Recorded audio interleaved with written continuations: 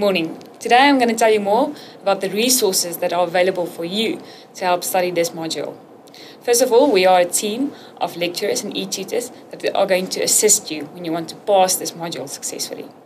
Now, the lecturers will help you with the slideshow on each study unit. We are going to post this slideshow on the main module site every Monday, as stipulated by your tutorial letter, the proposed timetable shown there. So every Monday you get a slideshow on the main site. During the week, you please have to go through this slideshow. The slideshow would refer back to the textbook, it would refer back to the DVD, it has some examples. It's really an easy way and a fun way to learn more about the specific study unit. So make sure you go through it carefully.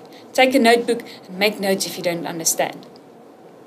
On the Friday, your e-tutor will post a quiz on this study unit on the e-tutor site. This quiz is non-compulsory and it won't count any marks, but it just shows you what type of questions you can expect in the assignments and the exam, and it would really help you to study. So make sure you do it, and more importantly, make sure you understand it.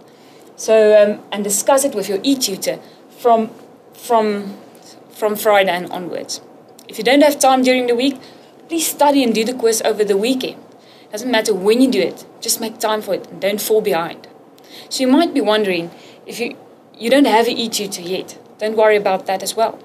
You will be allocated to an e-tutor eventually, and then he will communicate with you to catch up on all the quizzes that you might fall behind on. There's enough time to study, so just make sure you use it well. Thank you.